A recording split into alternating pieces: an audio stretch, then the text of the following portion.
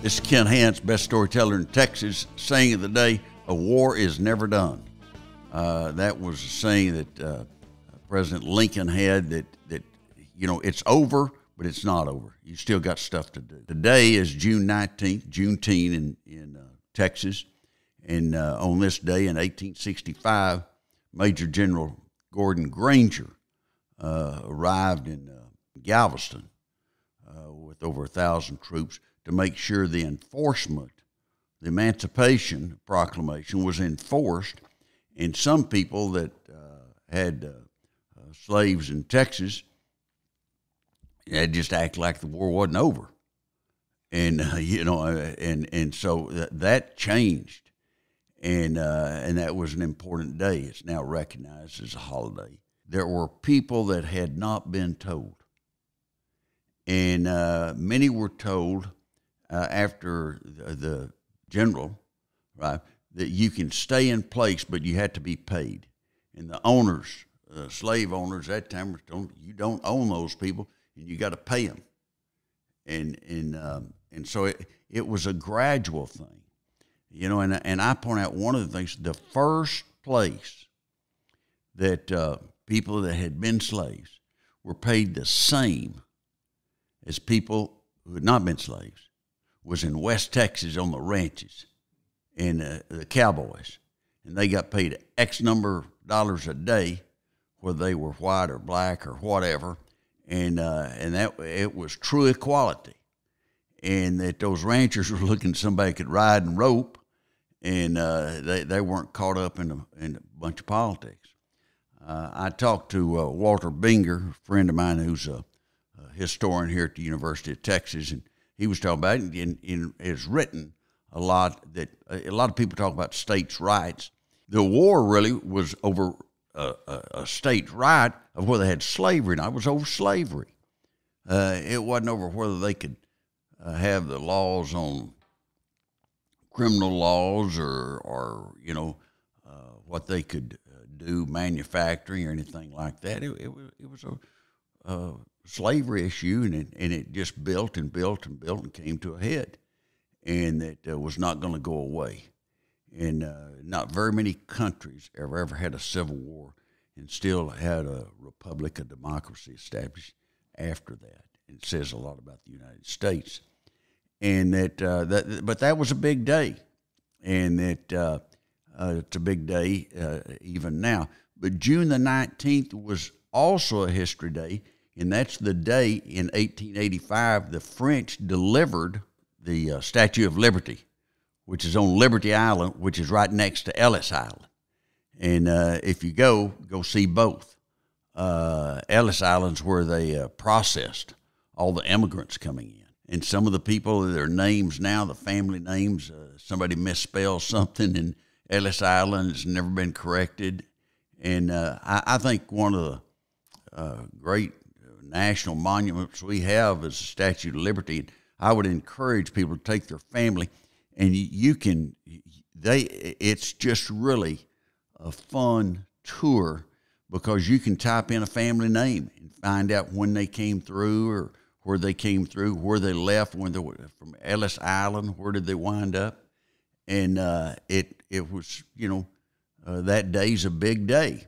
And the third thing that happened on June the 19th was in 1947, and that was when the Marshall Plan was adopted, and that the Secretary of State from France and Great Britain and the United States and General Marshall was a Secretary of State, and they came up with the Marshall Plan that wound up costing $14.5 billion. And that was a lot of money. And the purpose of it, they brought 22 countries together from Europe, and most of them Western Europe, to make sure that their economies were revitalized. And that's the reason you've still got democracies in those places. And it was so important that after a war is never done, but after the World War II, the Marshall Plan saved Europe from going over to the communists. And so it was so important. And I've got a lot of friends that believe that we should never get involved in any war outside the United States, and I disagree with that, that they want to just leave everything alone.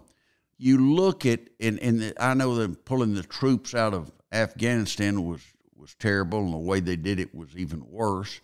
But if you look at South Korea, Germany, and Japan, three of our greatest allies, we still have troops in those three countries, and they're democracies. And the Republic is strong because we spent a little money on that. And the Marshall Plan changed our foreign policy, and the GI Bill changed our domestic policy. More people were able to go to college and get a degree in the 40s and 50s as a result of the GI Bill. So, I mean, it really expanded the scope of so many people. But after World War II was over, you look at the two biggest things that happened after that war. It was the Marshall Plan and the GI Bill. And it cost a little money, but it was a great investment by the United States during that time. So June 19th today is quite a remarkable day, a lot of history.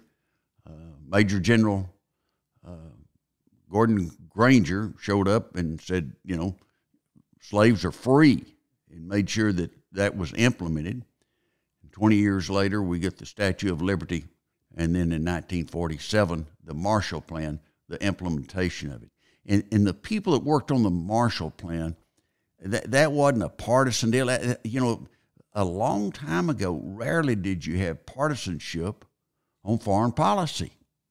And they'd get together and figure out, you know, what they were going to do on foreign policy. And the result would be that the other countries that were involved in foreign policy throughout the world, they knew that that was a set policy by the United States, by Democrats and Republicans. And only in the 70s, 60s and 70s did you start having a lot of fights. I was reading some things this week, and there's one about weddings, and said the average cost of a wedding is $29,000 now. You know, nobody goes to the JP anymore. They go down to the JP, and they had a JP in Lubbock, and they had to bring some action. He would keep the marriage license and tell them, you know, if it doesn't work out, y'all can come back to me, and divorce won't cost but $10, $15. So you can't do that, you know. The average cost being $29,000. I mean, some of them are going to be $0 or $100 or $500, something like that. But that's a lot of money, and that's a huge industry. You look at, I know the Ken Hance Chapel in Lubbock in the summer, especially in June, we have a lot of weddings on Fridays and Saturdays. And one time we had 3 in one day. Had one on Saturday morning, Saturday afternoon, Saturday night. There's run them through there. And there's a lot of places you can have them, whether it's churches or whatever. One of the first things that a woman does, and her mother, they start looking for locations. And they always want one that's going to be large enough. But always remind you, don't always get one so large that it doesn't look like anybody's there.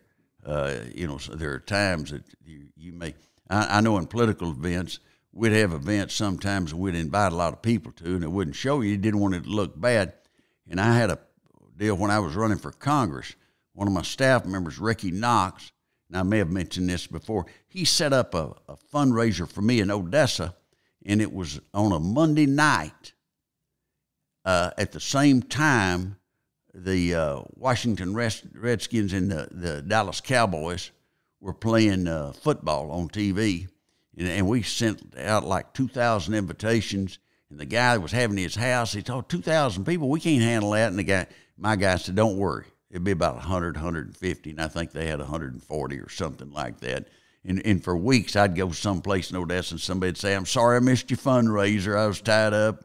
You know, I wasn't feeling well, had somebody, I knew what they were doing. They were watching a football game, which is fine with me. And some of them had a guy one time tell me, he said, I can't come, and I know it's $500 to be a host. He said, if I give 1,000, would I get an excused absence? And I thought about it for a time after that to put on the invitation $1,000 if you don't want to come and $500 if you do, and to see if that would, in effect, raise more money. But in any political event, if you're going to have a smaller turnout than you anticipate, in any event in this day and time, there's so much for people to do. I mean, they can sit in their living room and watch 300 channels or 1,000 channels and see anything they want to. Another thing that happened last week, Pat Sajak announced that he's going to retire after this season. And the Wheel of Fortune, I'm telling you, if you're running for office and you want to get endorsed, Pat Sajak or Vanna White would be better for you than well-known political figures, because everybody knows them. And but he worked a total, I believe it was 48 days, and made $15 million. They'd worked filming for 48 days, and that made $15 million. Of course, he had speaking events and endorsements and things like that. But they turned that, you know, he was a weather guy at one time on a TV station in Los Angeles, and they turned that into one of the most popular programs around, especially game shows. I always still like to watch it and see if I can guess what the name is. And I watch Jeopardy sometimes, but Jeopardy, you better be on your A plan. You know, I mean, it's not going to, you know, if you're a dummy, it's going to point it out to you real quick. You have to be good. That's what I call free time. Everybody needs some free time where they can forget all their other problems. I always like sporting events. College World Series started. TCU got beat by Oral Roberts on Friday, and that was a big shock. TCU had won about 23 out of 25 games. They were on a roll. They were hot, and you know, law of averages will catch up with you at some point in time, and it caught up with them. But they were the only Big 12 and the only Texas team in the College World Series. Usually there'll be 2 or 3 teams. One year, a few years ago, Tech and TCU and University of Texas were all in the College World Series. Omaha, you know, that's a beautiful stadium, but if you go, you know, and some people go and they go to every game. Boy, I bumped into a couple from California, Southern California, and they'd been going for like 30 years. And even if they didn't have a team, they were Southern Cal people, but they'd go to the College World Series for every year and stay 2 weeks and go to every game and looked at the roster and knew every player, had their own scorebook. You know, they were into it. But back to marriages, I went to a wedding in Mexico, and a guy on the Forbes billionaire list was marrying a rich lady from Mexico, and they spent, I was told they spent $5 million on a wedding. It lasted a week, and there were parties every night, and there'd be a brunch in the morning and dance that night. And I mean, it was big time. The president of Mexico was there, and a couple of bishops, and the dance floor went out into the Gulf, and the waves would be lapping around you close to your feet as you were dancing. And I bumped into a guy, and my wife and I were dancing. We bumped into a guy from Dimmitt, Texas. Jim Bradford was there at the wedding, and I didn't expect to bump into somebody from Dimmitt, Texas. And a friend of mine, Robert Brown from El Paso, had a room in the hotel that was next door to the dance floor, and they had a speaker that was right next to his room, and the speaker was 6 feet tall and about 3 feet wide. And the next morning I saw him, and I said, well, what are you going to do today? And he said, I'm going to the dentist, try to get my fillings put back in. He said the vibrations were so bad I lost all my fillings out of my teeth. So Robert Brown had to, get his fillings put back in. Pretty funny. But his weddings, you're talking about $5 million. And then last year, 2 years ago, there was a wedding here in Austin that somebody spent $3 million on. And so, I mean, that's a big event. Big event. If I were the kids or something, I'd say, well, just go ahead and give me $2 million. We'll cut it down and let us invest that money. Only cost of a wedding that's gone down the last 30 years is the men's attire.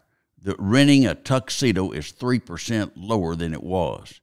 and wedding dresses are 50%. And of course, you know, you can rent a wedding dress now, just like you could rent a tux and get married in it and then give it back to them. And so it's big business and produces a lot of jobs and a lot of opportunities for people. And I forget the name of the movie where John McCain, he played a walk-on part, the wedding or something. And these guys, they'd just go bust weddings. They'd go to the party. The wedding crashers, they'd show up and they'd drink their whiskey and eat their food and hustle the girls and dance and have a heck of a time. And there was one scene in there where John McCain was a U.S. Senator, and it showed him at the wedding, and these wedding crashers wanted to meet him, and they went over and got their picture taken with him. There's a story came out where a woman got laid off. She wasn't fired, but they let the position go. And she took pictures of herself all over the office and then photocopied them and numbered them on the back and pasted them all in the restroom, in a copy room, in people's offices. She went up on the weekend, did it. And, I mean, that's hilarious. And that they didn't know what to do about it. And they kept looking to see if, you know, I've got number 22 / over number 14 and what number, you know, they were trying to locate them all. And that was her signature of saying bye. I doubt they gave her a letter recommendation in the future, but it was pretty funny that she left her, you know, and she'd have little bubbles, you know, above her head about what she's saying. You know, bye now, gonna miss y'all, and things like that, and people would find them all over. She put some in people's desk, you know, and you'd open your desk, and there her picture was saying, bye now, have a good time. And so it's pretty unusual for someone, for the way they depart. In closing, it's Ken Hance, best storyteller in Texas, and talked about June 19th today. A lot of history, a lot of things that we need to remember and need to know, and that a war is never done. There's still things happening from every war that comes about, and that it takes a long time for it to end.